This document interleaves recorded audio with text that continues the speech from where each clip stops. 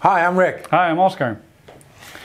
I looked into Relay, Azure Relay last week because I was working with this guy and he actually was looking at how can we maybe still have some stuff on premises while we have the rest of our code and our applications in the cloud. Mm-hmm. And we would primarily like to not have a lot of holes in our firewall, but still we want to reach out into a local service and maybe activate something in there. I had a similar experience because I was that guy actually. I was looking at at one way at the problem. It's like, oh, another hole in the firewall during the migration. And then we remembered we used to have something on Service Bus, which was the SOAP, like WCF relay service. But it's still there. It's separated from the original Service Bus. Yeah, it's now called Azure Relay. Mm-hmm. And it actually has two different types of endpoints. So you can have either a WCF service or even normal REST operations can be completely transparently communicated through via Service Bus, which means that your local application could have a call outside of or through your firewall out to the internet, which is not a port that you need to open in most cases. So that means that it's an outgoing connection from your on-premises, and then you have an outgoing connection from your cloud, and they can find each other by communicating through, for instance, a Service Bus. And that's how Azure Relay works. So in this case, we need it was a physical thing that we couldn't just lift up and put in the cloud. Hard to migrate, still need a plan for that. But it was doing physical things. But it has a REST API, and we were looking into how can we hit that thing on-prem, because we need to send messages through it.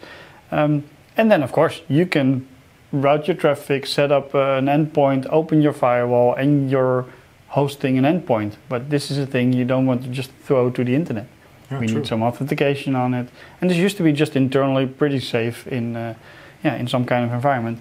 And this was pretty handy in the end, because what you in the end just want to do is just pull that endpoint that you want to use and pull that one to the cloud and not care about what's happening underneath. Yeah, true. And that's where Azure Relay actually comes in. So if you look at my screen right now, we have a relay available, and this one is called RVDB test. So as soon as you have a relay and you open it up, you can actually see the two different types of entities that you can have. So this is the old-fashioned WCF relay, right? Mm-hmm. That enables you to call into WCF services using Service Bus. But that was not what we needed.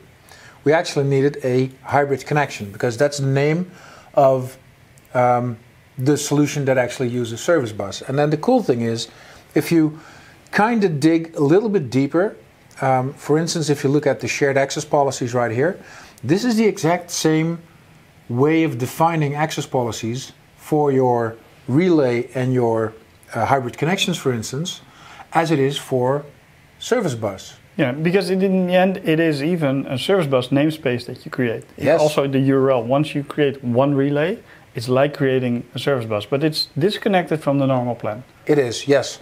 And then if you have the on-premises part that actually needs to call out to the hybrid connection, the connection string to call out is actually a Service Bus connection string. So the cool thing here is, in this case, we have two hybrid connections.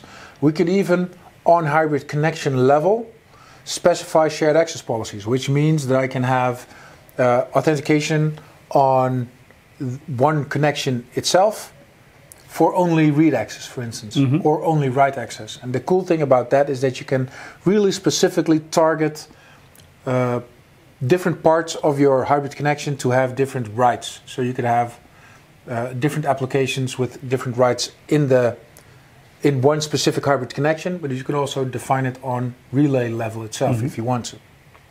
Now, looking at this one, we can actually see that we have an endpoint here, and the endpoint says RVDB-test, which is the Service Bus namespace. And here we can see that it's servicebus.windows.net/video. So that from now on is the REST endpoint for a specific service that we would like to target, and that service so then instead runs of that being a queue, as we normally see it in that namespace, it's now an HTTP endpoint. Yeah, and then if you look at the entity path, normally if you have a service bus connection string, the entity path shouldn't be there. But for hybrid connection, it does need to be there because it needs to know which specific endpoint it needs to target. So in this case, if we look in the code that we actually have open right here, and let me open that up real quick. This is an example implementation from GitHub that I kind of tweaked to make it work for the scenario that I want to show today. But in the end, what happens is you create a hybrid connection listener. And as you can see right here, that has a connection string that actually just has an endpoint SB, which is service bus. So this is a service bus endpoint. However, you do use a hybrid connection listener. So it's a separate class that you use to create that connection. So this part is the part that you actually put next to the resource in the network you cannot get to. Yeah, so if we want to draw a picture, you have on one hand something in the cloud that's up and running. You have a service bus hybrid connection thingy next to that application. And then from on-premises, you have a connection going out to that service bus. And then the service bus is used to connect the two systems, one running in the cloud and one running somewhere on-premises or in a private cloud, for instance. Now, what we do here is we add 3 different listeners to connecting offline and online so that we can give some feedback to the user. And what we do here is we list out all of the headers for each request coming in. So the listener has a request handler, which actually means all of the requests coming into that listener, to that hybrid connection listener that we're creating. Each and every request goes through this code. And now in this case, what I'm doing here is I'm going to go to a local application running on port 5121/videos.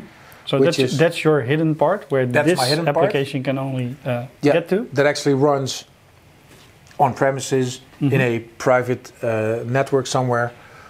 And that's actually, for this demo, just an application that runs here. And this is my entire web API, all of it in one.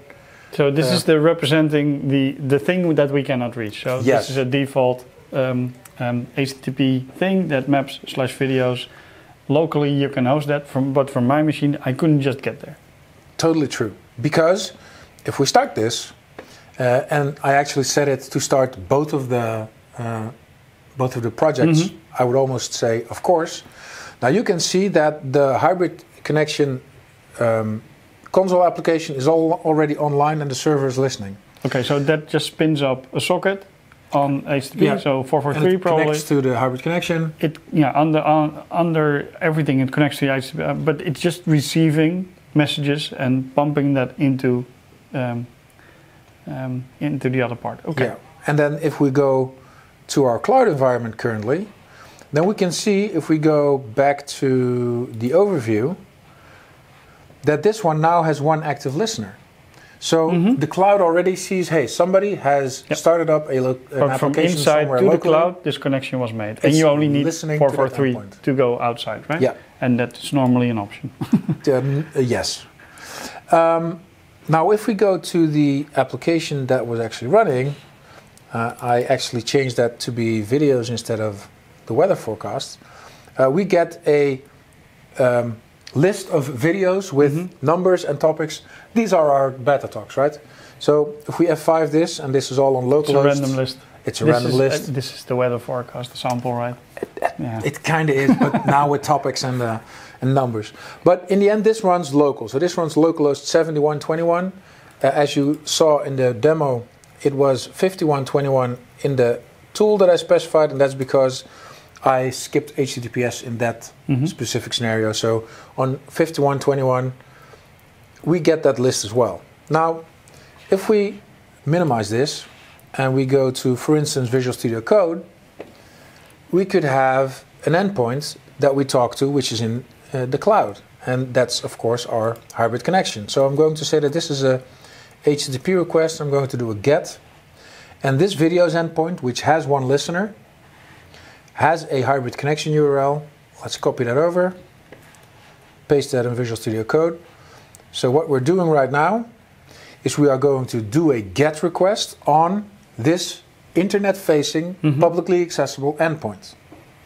And then... And just to be clear, you're using this now in the extension that knows, like if I give it a URL and a GET in Visual Studio Code, yeah, you this could is just also... REST client. Yeah, you could also paste this in your browser. Of course, yeah. But it's nice to use here because you can actually see what it's, including the headers return. Yes, so now it calls out, and actually it says via our service bus endpoint, we can get that the server is HTTP APIs 2.0, and we actually get a response back for each of the requests that we do to this public-facing endpoint, which my local application is actually answering.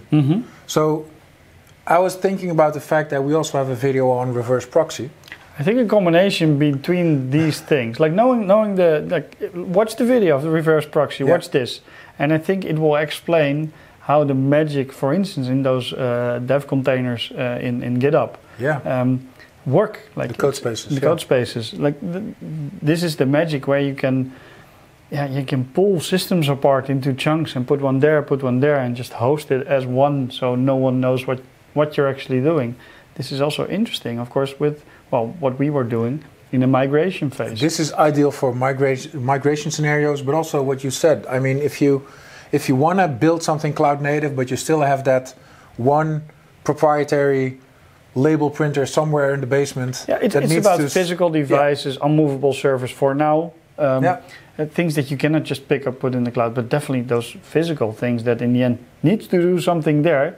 You cannot start printing stuff in a data center. Nope. Then you need to send someone to get the stickers. It would be nice if we could, but then where do we go? Yeah, but everything that's connected, you will have an on-prem part. So going to hosting this small part, this example code, and you will clean it up a bit from the example. Yeah. But just taking that, throwing that on a Raspberry Pi, putting that next to a machine somewhere, just opens it up for you to use in your cloud native architecture. But still having all of the security in place that you don't have to have your holes in your firewall, but also the fact that you use decent security for your hybrid connection. Yeah, because the hosting port which you're talking to is actually Azure Service Bus. Yeah. So everything is there to connect properly to that thing. Yeah, because it actually, just like you said, it leverages the power of Service Bus, so it also leverages the type of connecting to, which means you need to have a certain access key to access it. But I could also imagine, which is something I am going to investigate now that I think of it, I could also imagine that I can have a managed identity which has rights to talk to a hybrid connection. It will completely blend into your thing, and you can use it as an adapter to make such components cloud native. Yeah. Next to the HTTP, we have the WCF connector. Yeah, so that's the different type of connection that you can create in the portal. So, like we saw earlier, and this is something that I talked to you about earlier, that since Windows 11 with Visual Studio 2022, sometimes I want to switch Windows and Windows itself just says, nope, and I have to click the window 5-6 times before it actually switches. They will fix it. Yeah, they will, probably. But like you said, here on the relays, you have the hybrid connections on one end, and then the WCF relays on the other one. But the hybrid connections, there are some examples on the GitHub side, or on the documentation side actually, where it shows how to set one up. And I think it has it for .NET and has an example for Node even. Yes. But also WebSockets. Yep. So it's not just pure HTTP, it can also be a connected service. So if you need some other port forwarding, like that opens up all the other scenarios you can think of. So you can also use that. Like this is a really simple example. I would stop it, otherwise everyone can now reach your local running service. Or not? I'm not too scared about that one. One thing that I did want to show is the fact that, like you see here, we also get metrics of what's happening with your service. So that also enables you to maybe better understand how your locally deployed services are being used, because you can see what's actually happening right here in the environment that you know and love probably as far as Azure goes. So this can all blend into Azure Monitor and have a completely holistic view of and the you can entire drop ecosystem. in the client you're running in between. You can drop in app insights and all kinds of things to finally have some insight in what is going on in the endpoint. Yeah. If I compare it to the YARP, we did a video on YARP. Like this feels like the same but stretched. Yeah, well, of course, if you look at YARP, that is going to have a public endpoint that you talk to. Yeah. On the edge of your but network. It's a public endpoint from one side. Yeah. It's reaching into something else and hosting it. It's exactly what it is doing. But with the thing is that the reverse proxy is now connecting from inside out. And that helps. And that helps in a different scenario. So even though all these things, and we have that with multiple services in Azure, kind of look alike or seems like this is the same scenario, you will have those nuances where you need the other thing. Yeah, true. And I completely forgot about relay service until we had this discussion. Yeah, and now it looks like it might be part of our solution that we are I looking think at it's moving forward. The best solution we could put in there, because the network guys don't want us to open up stuff. No. No. Okay, so yeah, that's it. Thank you for watching. Yeah, check it out. Use it. Play with it. You might need it someday. We'll see you next time. See you next time. Bye.